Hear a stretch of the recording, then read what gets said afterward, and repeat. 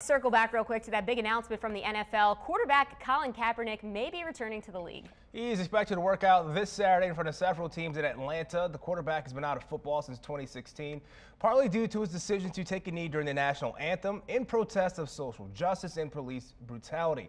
Now, quarterback for the Lions, Matt Stafford, has missed last Saturday's game with that back injury. This is the first time he's been out of the lineup, since 2010. He could miss more time in the coming weeks, so the Lions plan on seeing what Kaepernick can do. You know, we as an organization, we always do our due diligence on all players that are available. So I know Bob and his staff will have someone down there, to watch the workout.